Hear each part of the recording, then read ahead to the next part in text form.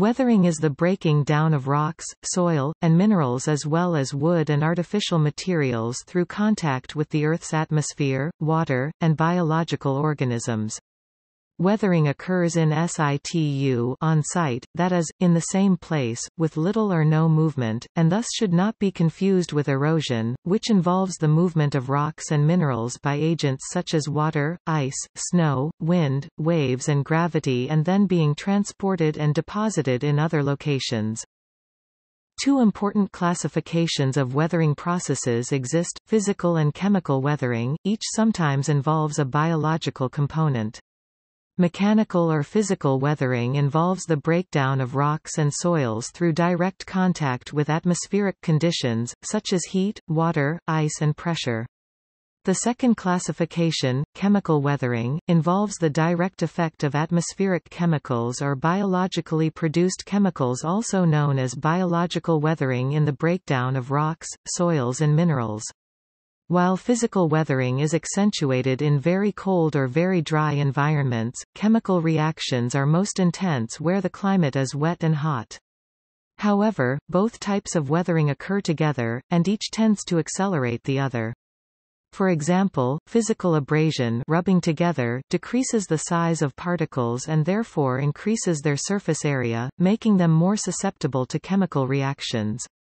The various agents act in concert to convert primary minerals, feldspars and micas, to secondary minerals, clays and carbonates, and release plant nutrient elements in soluble forms. The materials left over after the rock breaks down combined with organic material creates soil. The mineral content of the soil is determined by the parent material, thus, a soil derived from a single rock type can often be deficient in one or more minerals needed for good fertility, while a soil weathered from a mix of rock types, as in glacial, aeolian or alluvial sediments, often makes more fertile soil. In addition, many of Earth's landforms and landscapes are the result of weathering processes combined with erosion and redeposition.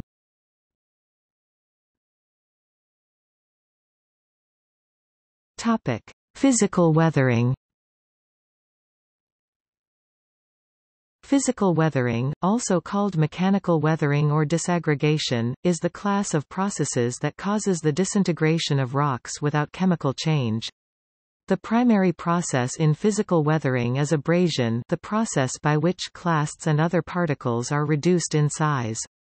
However, chemical and physical weathering often go hand in hand.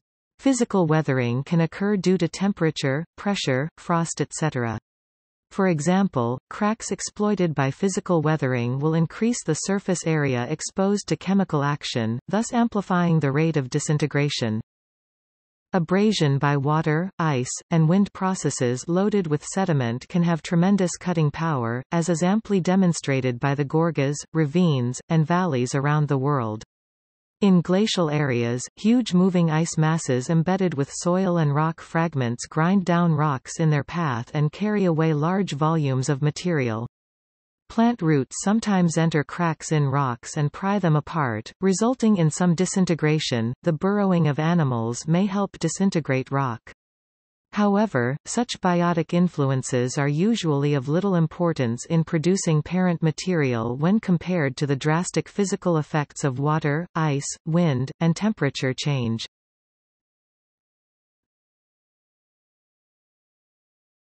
Topic: Thermal stress.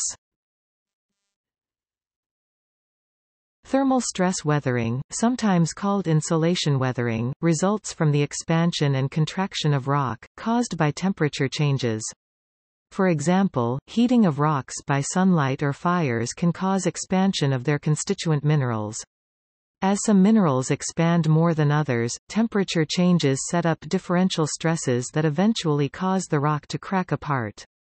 Because the outer surface of a rock is often warmer or colder than the more protected inner portions, some rocks may weather by exfoliation, the peeling away of outer layers. This process may be sharply accelerated if ice forms in the surface cracks. When water freezes, it expands with a force of about 1,465 megagrams per square meter, disintegrating huge rock masses and dislodging mineral grains from smaller fragments. Thermal stress weathering comprises two main types, thermal shock and thermal fatigue. Thermal stress weathering is an important mechanism in deserts, where there is a large diurnal temperature range, hot in the day and cold at night. The repeated heating and cooling exerts stress on the outer layers of rocks, which can cause their outer layers to peel off in thin sheets. The process of peeling off is also called exfoliation. Although temperature changes are the principal driver, moisture can enhance thermal expansion in rock. Forest fires and range fires are also known to cause significant weathering of rocks and boulders exposed along the ground surface. Intense localized heat can rapidly expand a boulder. The thermal heat from wildfire can cause significant weathering of rocks and boulders. Heat can rapidly expand a boulder and thermal shock can occur. The differential expansion of a thermal gradient can be understood in terms of stress or of strain, equivalently. At some point, this stress can exceed the strength of the material, causing a crack to form. If nothing stops this crack from propagating through the material, it will result in the object's structure to fail.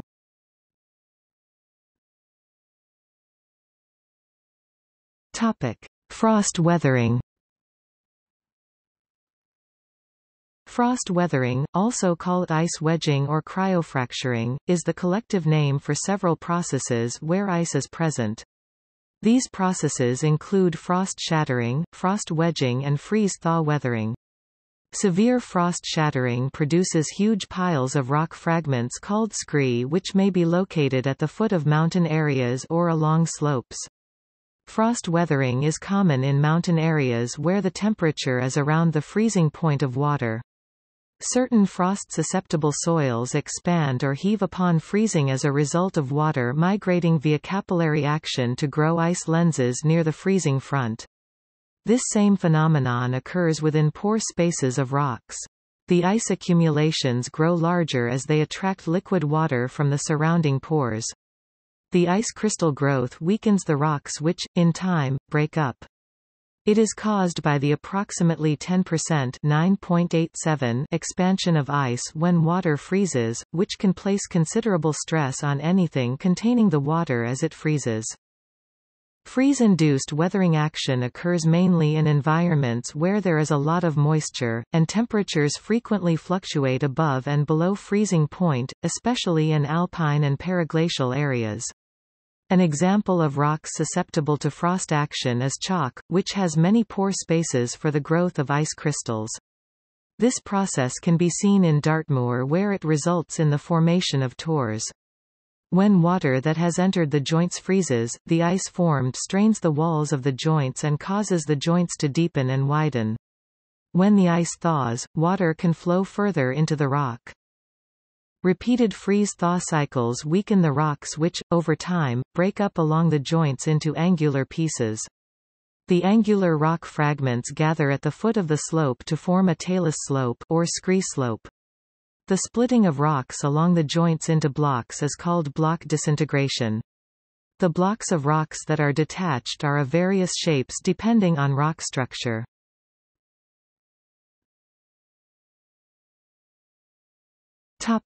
Ocean waves. Coastal geography is formed by the weathering of wave actions over geological times or can happen more abruptly through the process of salt weathering.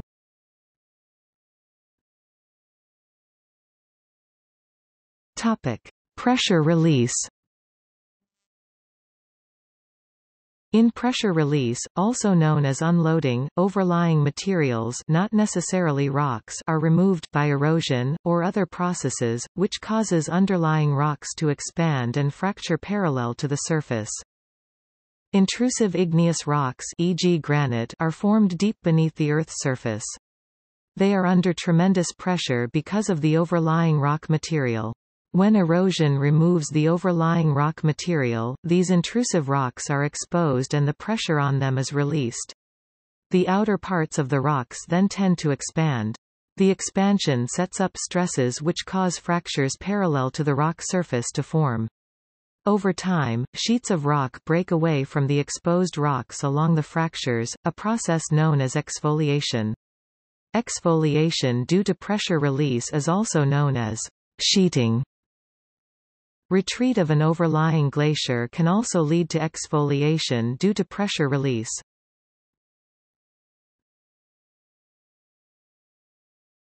Topic: Salt crystal growth.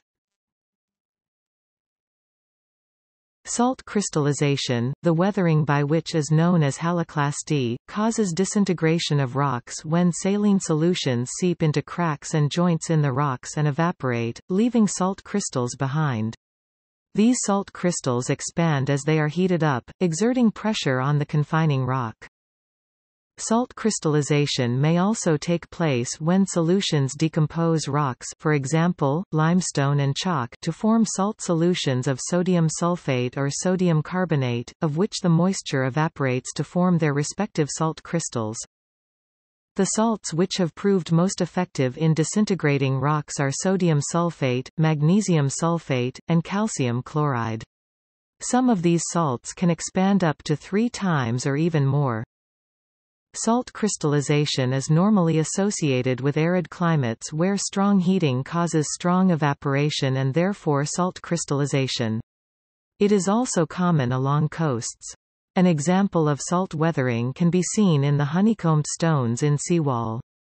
Honeycomb is a type of tuffone, a class of cavernous rock weathering structures, which likely develop in large part by chemical and physical salt weathering processes.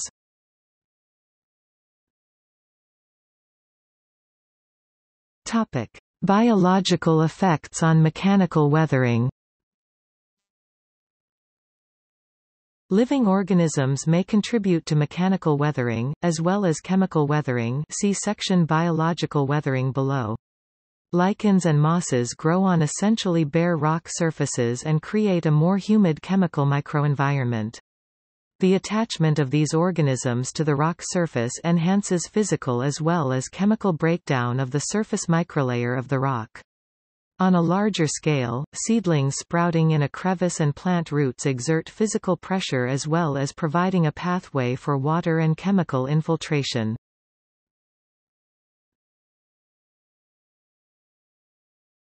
Topic: Chemical weathering.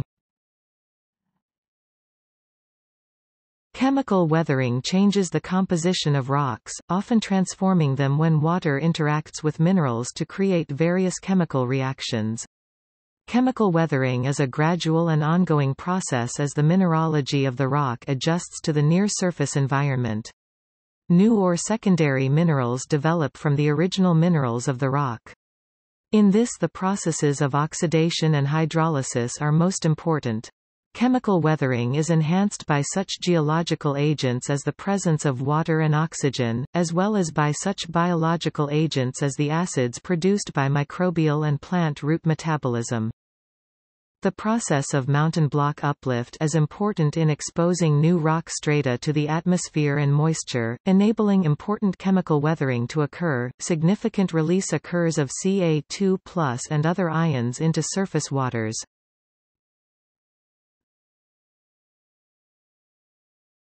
Topic: Dissolution and carbonation.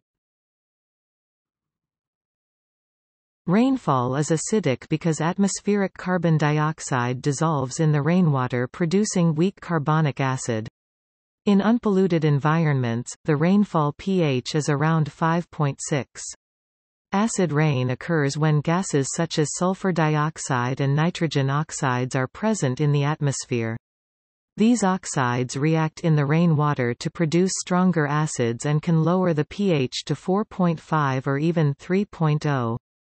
Sulfur dioxide, SO2, comes from volcanic eruptions or from fossil fuels, can become sulfuric acid within rainwater, which can cause solution weathering to the rocks on which it falls.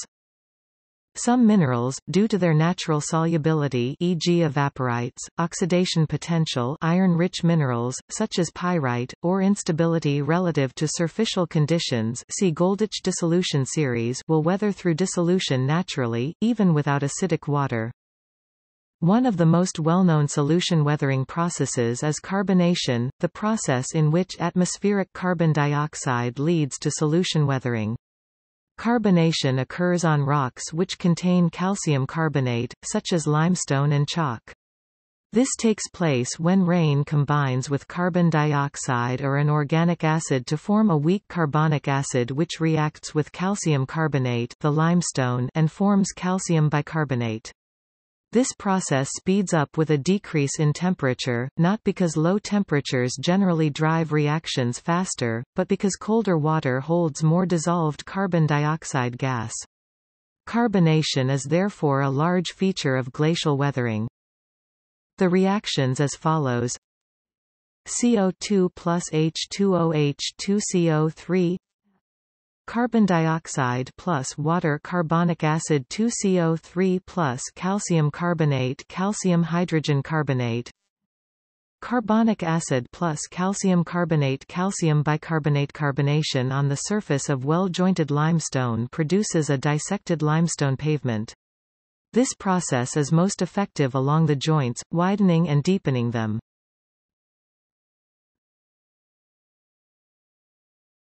Topic: Hydration. Mineral hydration is a form of chemical weathering that involves the rigid attachment of H+ and O ions to the atoms and molecules of a mineral. When rock minerals take up water, the increased volume creates physical stresses within the rock. For example, iron oxides are converted to iron hydroxides and the hydration of anhydrite forms gypsum.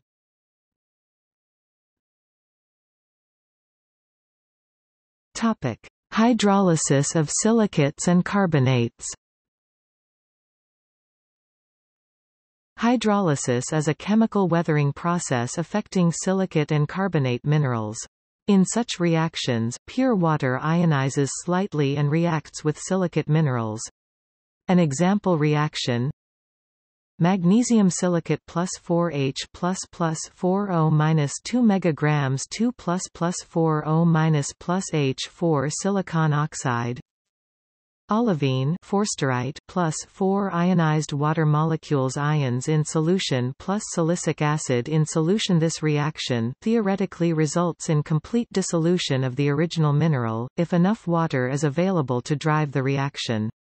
In reality, pure water rarely acts as AH+ donor. Carbon dioxide, though, dissolves readily in water, forming a weak acid and H+ donor. Magnesium silicate plus 4 CO2 plus 4 H2O 2 megagrams 2 plus 4 HCO3 minus plus H4 silicon oxide.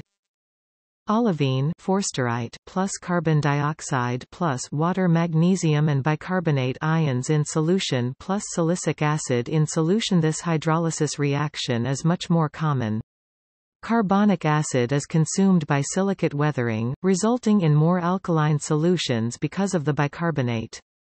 This is an important reaction in controlling the amount of CO2 in the atmosphere and can affect climate. Aluminosilicates, when subjected to the hydrolysis reaction, produce a secondary mineral rather than simply releasing cations. 2-calci-3O8 plus 2H2CO3 plus 9H2O aluminium silicide pentaoxygen tetrahydroxide plus 4H4 silicon oxide plus 2K plus 2HCO3 minus. Orthoclase aluminosilicate feldspar plus carbonic acid plus water, kaolinite, a clay mineral, plus silicic acid in solution plus potassium and bicarbonate ions in solution. Topic: Oxidation. Within the weathering environment, chemical oxidation of a variety of metals occurs. The most commonly observed is the oxidation of Fe2+ iron and combination with oxygen and water to form Fe3+ hydroxides and oxides such as goethite, limonite, and hematite. This gives the affected rocks a reddish-brown coloration on the surface which crumbles easily and weakens the rock. This process is better known as rusting, though it is distinct from the rusting of metallic iron. Many other metallic ores and minerals oxidize and hydrate to produce colored deposits, such as chalcopyrites or Cufis-2 oxidizing to copper hydroxide and iron oxides.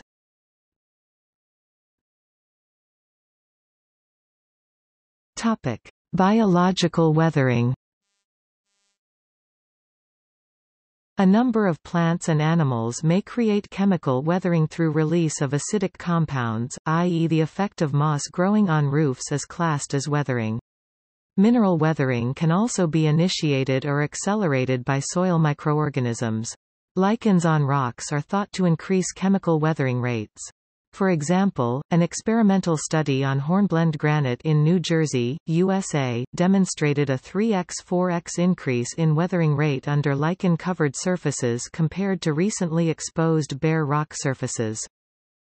The most common forms of biological weathering are the release of chelating compounds, i.e. organic acids, siderophores, and of acidifying molecules, i.e. protons, organic acids, by plants so as to break down aluminium and iron-containing compounds in the soils beneath them. Decaying remains of dead plants in soil may form organic acids which, when dissolved in water, cause chemical weathering. Extreme release of chelating compounds can easily affect surrounding rocks and soils, and may lead to podsolization of soils. The symbiotic mycorrhizal fungi associated with tree root systems can release inorganic nutrients from minerals such as apatite or biotite and transfer these nutrients to the trees, thus contributing to tree nutrition. It was also recently evidenced that bacterial communities can impact mineral stability, leading to the release of inorganic nutrients.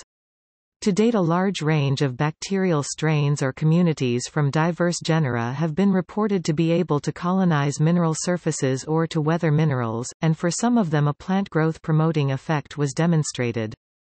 The demonstrated or hypothesized mechanisms used by bacteria to weather minerals include several oxidoreduction and dissolution reactions as well as the production of weathering agents, such as protons, organic acids and chelating molecules.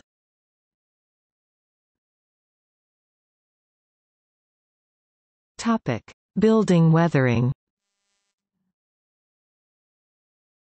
Buildings made of any stone, brick or concrete are susceptible to the same weathering agents as any exposed rock surface. Also, statues, monuments and ornamental stonework can be badly damaged by natural weathering processes. This is accelerated in areas severely affected by acid rain.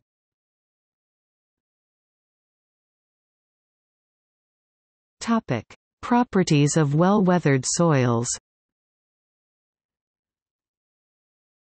Three groups of minerals often remain in well-weathered soils: silicate clays, very resistant end products including iron and aluminium oxide clays, and very resistant primary minerals such as quartz. In highly weathered soils of humid tropical and subtropical regions, the oxides of iron and aluminium, and certain silicate clays with low C/Al ratios, predominate because most other constituents have been broken down and removed.